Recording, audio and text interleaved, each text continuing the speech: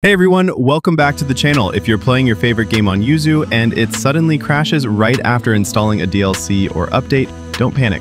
In today's video, I'm going to show you exactly what's going wrong and how to fix it. The most common reason games crash after DLC or updates in Yuzu is due to corrupted or mismatched NSP/XCI files. Maybe the update is for a different version of the game or the DLC wasn't dumped properly from your Switch. Another common issue is installing updates without the base game or applying multiple updates that conflict with each other. To check if the DLC or update is the issue, try launching the game without them installed.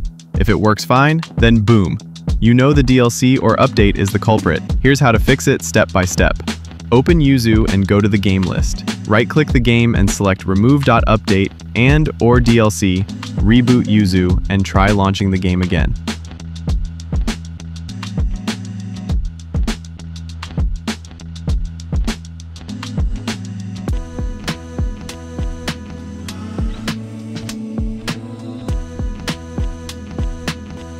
Download a verified version of the correct update/DLC for your specific base game version. Reinstall using the install files to NAND option. Always double check that your update matches your base game region and version. Also be sure to have the latest firmware and keys installed. Outdated keys can cause loading errors or black screens too. If this video helped, drop a like and consider subscribing for more Yuzu tips.